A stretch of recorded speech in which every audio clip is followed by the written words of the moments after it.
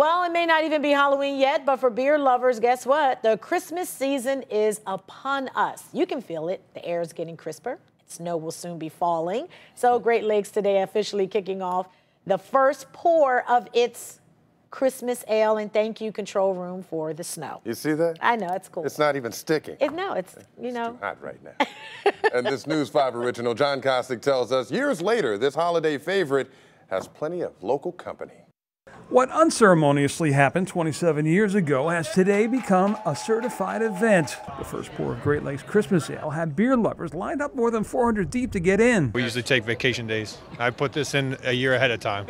So does Samantha. And if you don't know what today's all about, keep walking. Somebody just asked me what first pour was, and I just stopped talking to them.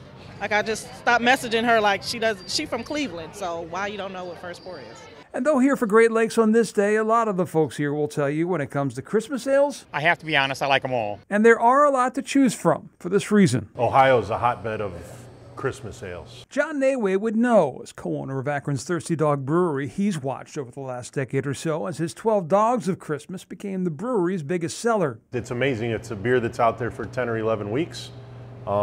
People are waiting for it. The same could be said for Market Garden's spin on the holiday brew known as Festivus. One of our biggest challenges with Festivus is keeping up with production. So even as we speak, we're bottling, we're working multiple shifts a day just to keep up with demand. There is competition among the local brewers, but there is also camaraderie and the recognition of Great Lakes Christmas Ale, the beer the others will say is responsible for the wedding of the region's collective Christmas whistle with the ground they broke in 1992. When they came up with this recipe, it definitely started kind of a tidal wave, if you will, of great beer in Ohio City. And the lines on the day that Santa himself delivered the first keg have recognition of what they already know. Christmas ale is definitely kind of considered the OG of the Christmas ales that you find today. As a result, the region has carved a niche for itself and established a reputation for being the home of the seasonal brew. If you looked at a store shelf 7 years ago, there were a handful of us with Christmas ales in Ohio.